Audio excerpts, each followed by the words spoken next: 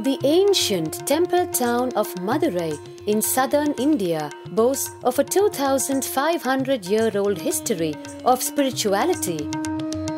Historians trace Madurai's existence back to the 3rd century BC, making it one of the oldest continuously inhabited cities of the world. Legend says that Madurai was established by the cosmic mother herself, who incarnated as Princess Meenakshi, daughter of the pious king Malayadhwaja Pandian. An able queen and a fearless warrior, Meenakshi expanded her empire right up to Kailash in current China. But when she came face to face with the Lord of Kaliash, Shiva himself, she recognized him as her eternal consort and dropped her arms to become Shiva's companion for life. Along with Shiva, also known as Sundareshwara or the beautiful Lord, Meenakshi reigned over her kingdom for a glorious 166 years. In course of time, with the rise of Jainism as a religious force, Madurai too fell to its powerful influence, and Shaivism all but vanished from the sacred kingdom where Shiva himself had once walked the earth.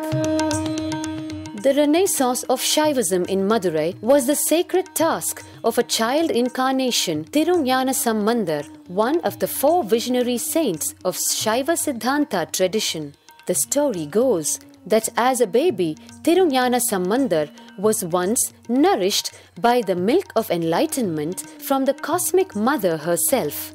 This child prodigy arrived in Madurai to effortlessly defeat the learned Jain monks with his wisdom, healing powers and spiritual prowess, and restored Madurai to her beloved religion, Shaivism, by reviving the ancient Madurai Aadheenam and the Meenakshi temple, which had fallen to desolate ruin. Madurai Aadheenam is today the world's oldest living Hindu organization, with a recorded history alone spanning a glorious 1,500 years and an unbroken lineage of illustrious pontiffs to this very day. Over the centuries, Madurai Aadheenam has been patronized by the likes of Tipu Sultan, Robert Nobili, and the poet Saint Vallalar. The pontiff of the Madurai Aadheenam is known by the title Guru Mahasannidhanam and inherits the responsibility of carrying forward the traditions of Tirunjana Sambandar's sacred work.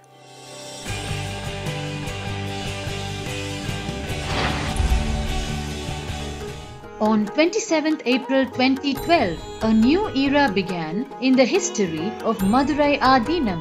The 292nd Pontiff, Srila Sri Arunagirinatha Jnana Sambandha Desika Paramacharya Swamigal, guided by intuition and inducement by Lord Shiva, coronated a charismatic young saint as the 293rd Pontiff of the Madurai Aadheenam.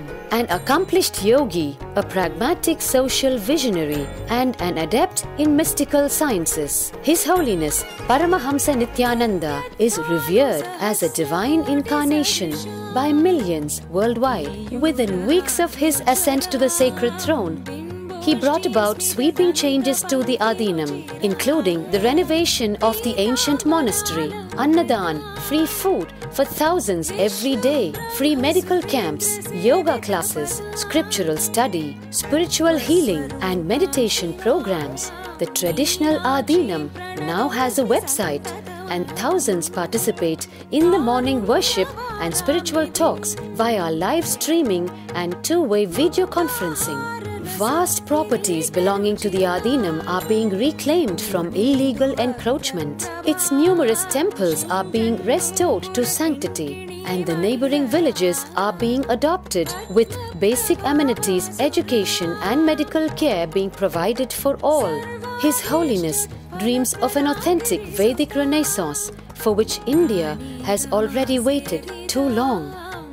Here, I take the commitment of making Madurai Aadheenam as an international religious organization.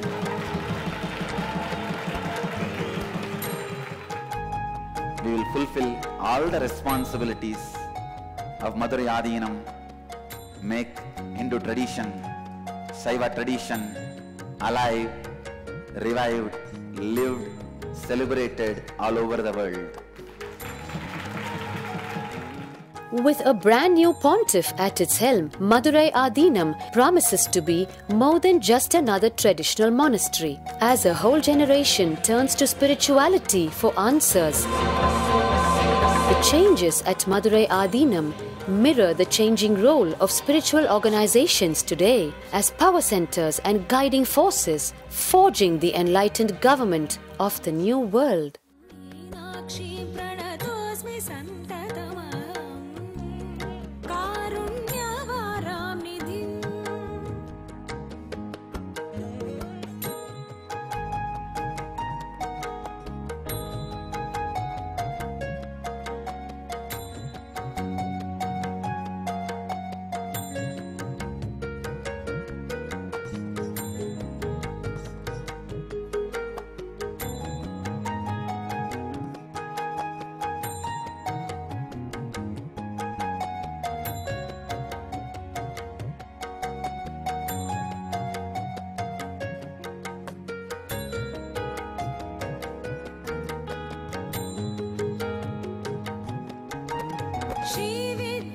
Shiva